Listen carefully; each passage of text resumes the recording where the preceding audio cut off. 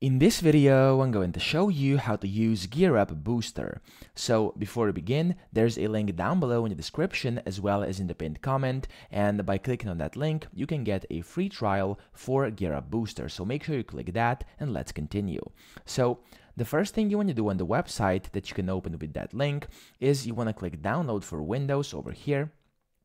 And then from here, this will download for you. So the GearUp setup, you want to click on that and then wait a few seconds for this to open up on your screen. Now, once this opens up, you want to have to select your language. So I'm going to select English, but you have all these available over here. And then you want to press continue. After that, you will have to select where you want the GearUp Booster to install. So you can leave this as it is or click browse over here and change the location. This doesn't really matter. Now after that, you can select if you want to create a shortcut or if you want to run it on startup. I'm just going to leave a shortcut and click over here so they know you have read their agreements and the terms of service. From then, you want to click install and then wait for a few seconds. This is usually really quick. It just takes a couple of seconds. And when it comes to 100, there we go. You've got it successfully installed on your computer. Now from here, as you can see, you can then boost your games and start using GearUp Booster.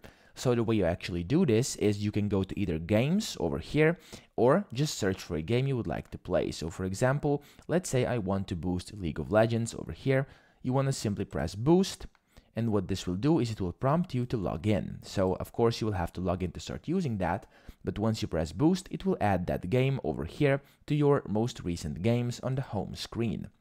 So from here, as I said, you will have to press boost yet again for this to kind of start and for Booster to start working. And once you press it, it will say available to logged in users only. You want to press login.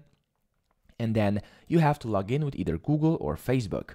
If you don't have either of these accounts yet with this program, you want to click sign up, and then you want to sign up with either Google or account or Facebook, excuse me.